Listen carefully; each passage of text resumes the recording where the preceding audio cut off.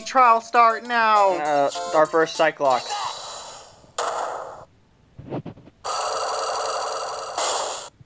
Oh. Victim.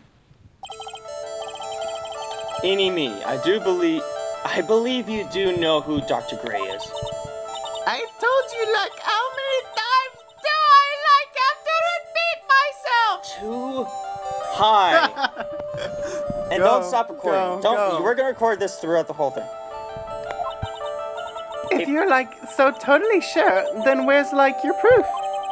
While it may be possible that you never actually met Dr. Gray in person, I do believe you might have at least indirectly known of him. Like, what do you mean? No. Like, So I'm supposed to still talk like this? Yes. Like, what do you mean? Like, indirectly? I should try to show that the possibility existed for now. So something that shows a possible connection between Amy and Gray. Dr. Gray. Take that! Take a look at this newspaper clipping. Like, what is it? A story about an accident? Please read the victim's name. Minnie. Oh my gosh. Minnie is a pretty rare last name, wouldn't you say? No! Miss Minnie wouldn't happen to be a relative of yours, wouldn't she? No! So you noticed she's my older sister. I'm sorry about your loss. Your sister, was she a nurse, perhaps at Dr. Gray's surgical clinic? Gray's surgical clinic? I don't think I need to tell you that the clinic was run by the victim, Dr. Turner Cray. Which is how you knew of... Hats of cheese. Which is how you knew Dr. Gray. You knew him through your sister. Yay. Man, I can't wait to get to the tough ones. Hey, we got our health back. Cool. Victim. Still record.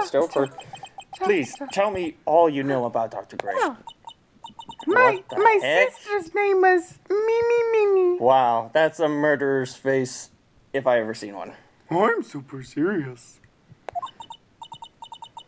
She's like a nurse at Dr. Gray's clinic. That's why I thought.